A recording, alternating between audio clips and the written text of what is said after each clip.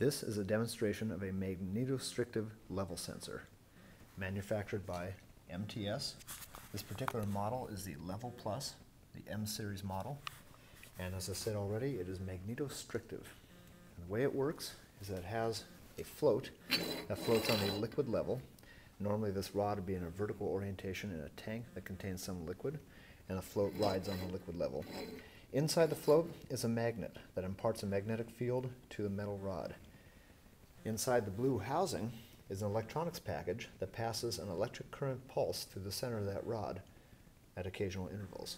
When the pulse goes through the rod, it creates a circular magnetic field around the rod. That reacts with the stationary static magnetic field from the float, and it creates a torsional stress in the metal of the rod.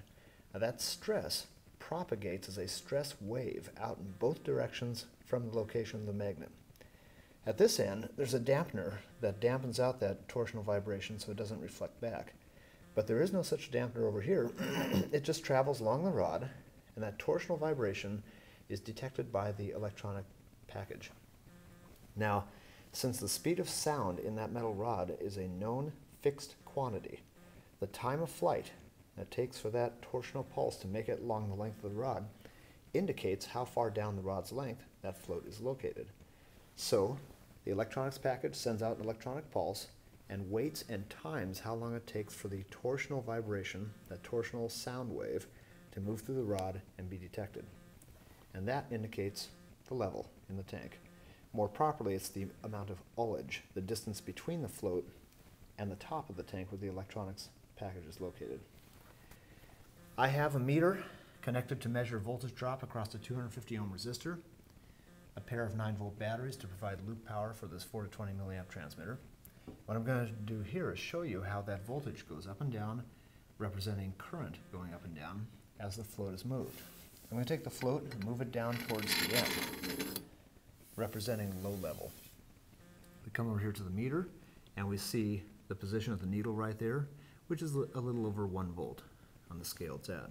As I move the float up, I'll move it up, and you can see the needle jumps. Move it up again, see the needle jumps. Move it up again, and so on. If I move the float down the rod, you'll see the meter start to go down in voltage. I move it down, and down.